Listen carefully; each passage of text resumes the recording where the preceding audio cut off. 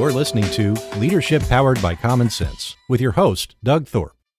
Here's Doug. Hello again, everyone. This is Doug Thorpe, and you're listening to another episode of Leadership Powered by Common Sense. Today, we're going to talk about the dynamic in the realm of leadership and leadership development that has to do with leading yourself. It's often said if you're going to lead others, you got to know how to lead yourself first, and it makes some logical sense, but sometimes that's much easier said than done. My guest is a fellow coach who is going to join us in this discussion. Her name is Laura Watson. Laura, welcome to the show. Hi, Doug. Thanks for having me today. And Laura is coming to us from the province of Alberta, Canada, and great far north for most of us, I think. Although some's relative, I shot a show this morning from a fellow from Alaska, so maybe I think... That's way farther north than me. Yeah. You might have won the prize for today, but nonetheless, Laura, tell us a little bit about kind of your background as a coach that, helps people with this, well, the whole idea of leadership development, but then this thing of leading self. Sure, Doug. So leading self, my coaching actually is my second career. My first career and my training was originally in social work. And so my background is actually counseling and leadership, however, because my master's focuses on leadership and management. So I really started learning about the inward journey and creating change from the inside out way back in the early days of my career when I was counseling people. But then I discovered that I wasn't so crazy about the idea of helping people deal necessarily with their past all the time. I really wanted to help people move into their future. And so that's when I switched out of the counseling arena and into the coaching arena with business owners. And then that was 20 years ago that I made that switch. And so I've been working with business owners and senior executives ever since. And it really is an inside out journey that we work on. Lots of times business owners hire me because there's issues going on in their business and they're wanting to fix things. And then they realize that, before you can fix the things, or really at the root of those things is themselves. And so they have to start looking at themselves and what they need to do differently so that they can lead themselves effectively and then start to lead others effectively. It really is interesting, and it's not hard to do the math on that challenge, and that is that if you're going to lead a business or lead a team, you've got to be the one giving direction, giving a sense of purpose, and setting standards for performance and accountability and all that. And if you show up as the classic hot mess, where are you coming from? What is your foundation for being able to provide that other direction and guidance? And we were talking in the green room, and you did mention, and I share the common experience. It's not uncommon to run into a business owner who has a really neat idea, a really good product or a service they're wanting to put out there. But when you spend a minute getting to know them and realize who they are just wildly scattered. They don't have their own daily checklist of things to do. There's no order. There's no structure to anything they're doing. It's just incredibly random. And it is interesting that those are the ones that often scratch their head and sit back and say to the coach, "Can you fix this for me?" Yes. Yeah, absolutely. And those leaders need, back to what you started off saying, they're trying to lead other people, but they're not role modeling themselves. So really, how can they expect anyone around them to perform well if they're not performing well themselves first? Yes, a leader needs to have a vision, absolutely. And a leader doesn't have to be perfectly focused and regimented and everything else, because they can hire people and have really smart people come in and take over roles that they are less good at. And I certainly encourage my clients to do that. They don't have to wear all the hats, and they shouldn't be wearing all the hats. But part of that is figuring out which hat is the best hat for them to wear and then filling the other seats. And then as they're wearing their hat, making sure that they're focused and consistent with their actions so that they can get traction and move their businesses forward faster. Have you seen any pattern or any tendency that might show up among clients? Like, I guess where I'm going with my thought is the idea that if I'm a business owner and I don't know that I'm out of control personally, how can one help me grab onto that issue and really turn it inward so that I can get started making the correction? Great question. Well, the being out of control part is the core issue, but symptoms are going to show up. So I talk to my clients a lot about thinking about you've got a cold. And so the symptoms of a cold are your runny nose and your cough, and they're not going to go away until you deal with the core issue. So the symptoms an owner is often the things that an owner will see first. And the symptoms can be a whole variety of things. It can be their mind going a mile a minute and not being able to sleep at night. It can be high turnover in their company. It can be a loss of clients because they're not delivering. It can be that their health is suffering, or they're getting into conflicts with their business partnerships, conflicts with their employees, conflicts at home in their personal relationships. So the symptoms can be a myriad of things, but the core issue is usually the same. And the core issue is that they are not in control of themselves. They're not managing themselves effectively from a mental perspective, from an emotional perspective, and they're just reacting all over the place and putting out fires all day long and not being strategic, thoughtful, or consistent with their actions. And so when they're not doing that, that's when all this other stuff shows up. Yeah.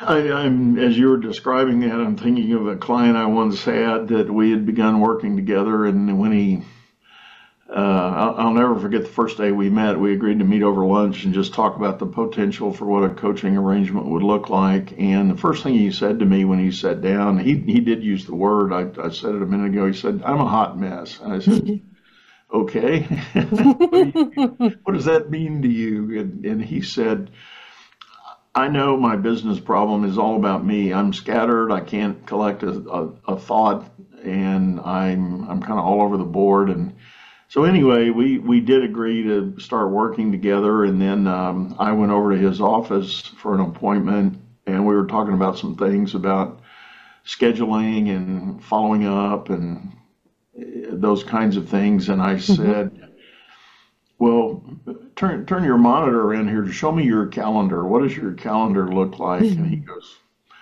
"Calendar? What's that?" What calendar? We don't need no stinking calendar." And so he said, "Okay." So he complied. He turned his screen around, and sure enough, there was his Outlook calendar. It was just a white sheet. He didn't book anything. He didn't schedule anything. He didn't look at anything like that. And he had a folio that he carried around going from job site to job site, but, and he would make notes, but none of that translated into a to-do list or a schedule of things. And I said, "Oh man," I said, "you are going to have to come up with some sort of system for booking some of this stuff in, getting it started." And he did. He slowly adopted a process, and I challenged him. I said, "There's a couple of things you need to get on your calendar and make happen on a regular basis." And he was a guy that the way he was wired, he needed to be able to get to the gym on a regular basis to just work out some of his steam that he would build up. And he had admitted that he had broken that habit even and, stopped doing that. And he knew it was affecting his health and blah, blah, blah. And so he, got somewhat back on track with all of that. And I'm not going to tell you we had 100% turnaround victory in the area, because it's hard if you're coming from a place of total chaos. Nothing, yes. getting into any kind of rhythm or any kind of reliable routine can be hard, but he began the journey. Well, fabulous. I think you and I have worked for some similar clients because yes, I've experienced the same thing. And one of the pieces of leadership theory that I really like is Stephen Covey's idea of blocking your rocks, because he talked about getting clear about the things that are most important to you. And there's a great YouTube video where he talks about this. He's on stage and he has a person, he's got this giant dish, and he fills the dish with all these marbles that represent the daily things that we're dealing with, email and phone calls to clients and things that business owners have got going on. And then he's got these rocks beside it, the things like health and fitness and family and a corporate retreat and planning and strategy work, marketing, and which are the big rocks, the big important things in an owner's life. And he challenged the participant to fit all the big rocks in their life as well as all this little stuff. And when the container was already full of all the little stuff, there was no room for the big rocks. And so what he talked about is reversing that paradigm, where we look at what are the big rocks first. We fill our calendar and we block our rocks in our calendar of the big important items, the work on our business items, the strategy items, the planning items, the supervision of our team items, and then let the other pieces fall in around it. Some of them aren't even going to be relevant anymore. And so they are going to disappear. But yes, we absolutely have to use our calendar. And I do get resistance from my clients sometimes about doing that because it feels too rigid, but they discover once they get into it and get practicing it, that it's not actually rigid. What it does is it creates freedom for them because their day is planned. It's organized. They know what they're going to do, when they're going to do it, and even how they're going to do it. And an immense freedom opens up after that. Well, along that same line, and I will echo, I encourage everybody to go look that up. It is available on YouTube, and it is a great video, a great training video. The thing I like to talk to clients about is the reality that there are a couple of basic truisms in life. I mean, number one, we all have to breathe air and we have to consume a certain amount of water to sustain ourselves. Food at varying degrees is optional, but it's air and water. I don't know. I like my food. Yeah, but the other thing that every human being on the planet shares one other commodity that doesn't change, and that is time. Same number of seconds in the day. So I challenge clients frequently, why is it, pick a name, whoever you want to pick, Jeff Bezos, Elon Musk, Bill Gates, Steve Jobs. Mm-hmm. Why do those people accomplish more in their day than you or I might be accomplishing? Mm-hmm. And it ultimately comes down to their choices of the time they allocate to different big rocks that they're committed to doing. And when you read any of the stories of working around those folks, there's one common thread that certain things are non-negotiable, certain time constraints, certain practices, just you don't interrupt that practice. You know if you're going to work around them that certain things happen. And I think there's a lesson in that for those of us now. Not everybody's going to be a Bill Gates or an Elon Musk, and maybe a lot of people are listening and say, I wouldn't want to be. And okay, I understand that. I'm with you there. But the point being is, if you do have a desire to accomplish greater things, there are some choices you need to start with today. Absolutely. I agree with you. We have to be super clear about what's important to us. And because the clarity is always the first step. And then once we're clear, then we can figure out, when and how we are going to achieve those things. Because you're right, we all have the same amount of time in the day. And I think some people too get trapped in a mindset of, oh, well, I don't have time. I don't have time. And they just keep telling them this story, and that story becomes a truism for them. And they forget that, well, wait a minute, time, yes, we have a limited amount of time, and I get to choose how I spend it. And we have to choose carefully. That's right. That's right. And I think that goes back to the fundamental topic we started with, the basic whole idea of setting the right mindset so that you can truly be leading yourself before you try to lead others. And part of that is that idea of making some choices, setting some priorities, and mapping them out. People who have followed me for a while, read my content and listen to some of my shows.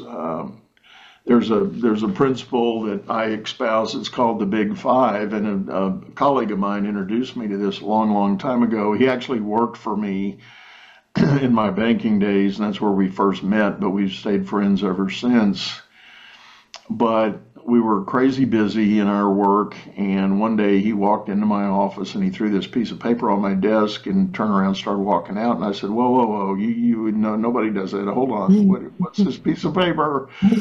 Yes. And he said, well, I've come up with this idea. I call it my Big Five. And I said, all right, I got 5 minutes. Tell me what Big Five is about. And he said, I've decided we're here at the first of the month. I've mapped out 5 priorities that I think I have for my group as I understand them. And I also wanted to highlight 5 things I think we got accomplished last month.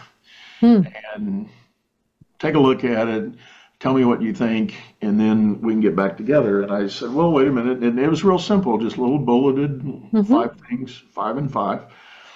And I looked at the top 5 and I said, okay, I agree with number 1, agree with number 2, number 3. I'm not focused on, let's table that. I do have another thing I need you to look at. So I gave him a 3rd item in that order to put on his list, and then I agreed with 4 and 5. And in that 5-minute time frame, we had a perfect alignment on where his group needed to be going the next month. And it became the baseline. It became our definition of the big rocks that you were just talking about. Yeah.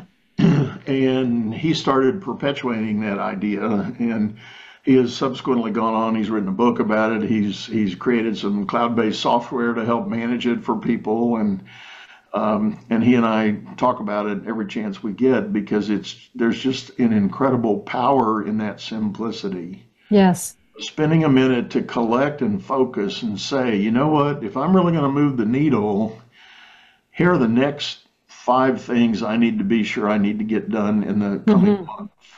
Yes.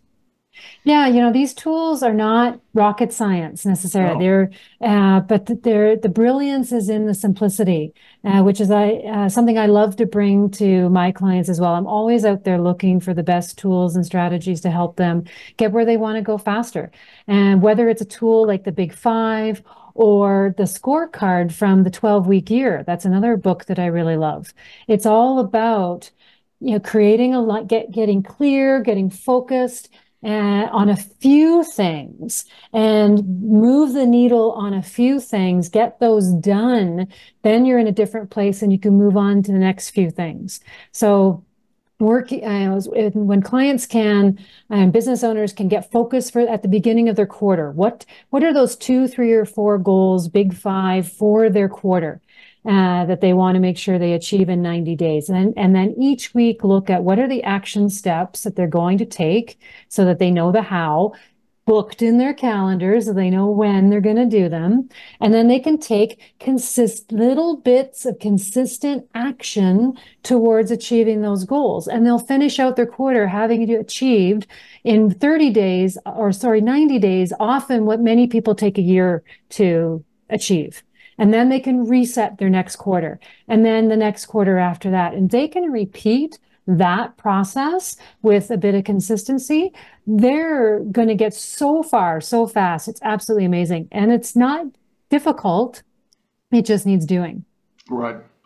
So on that point, from your experience and observation, why do you think it's so darn hard for some of us to find that discipline and do that setup to have the plan, the map, the checklist, the priority list to move forward? Believe it or not, because I think it's difficult sometimes because it's kind of boring, to be honest with you. Our technology has got us addicted to instant everything. And so whether you're checking social media or we hear a notification on our phone or that call comes in or that email pops up or something happens, we've gotten so wired and kind of addicted to something happening fast that to sit down and plan something out and then just plug away at it on a consistent basis kind of feels boring and doesn't appeal to that instant everything addiction that we've got going on now. Which and I admit I struggle with it too. I'm a routine person. I love having, my routines and things I can follow. And then I get off my routine sometimes because my routines themselves become boring. And I start looking for a little bit of excitement. And Yeah. chaos has adrenaline attached to it. When we're always go, go, go, or drinking from that fire hose, it actually feeds us in a non-productive way because it keeps us pumped on fight or flight syndrome and it keeps adrenaline going for us. And adrenaline can be addictive. I used to work on a 24-hour crisis team. And so my 8 or 12-hour shifts were all about go, go, go, go, go. And I would literally feel a letdown when I went home afterwards as my adrenaline came down. So I think, to be honest, sometimes we're just kind of addicted to the adrenaline hits. And it hurts us, unfortunately.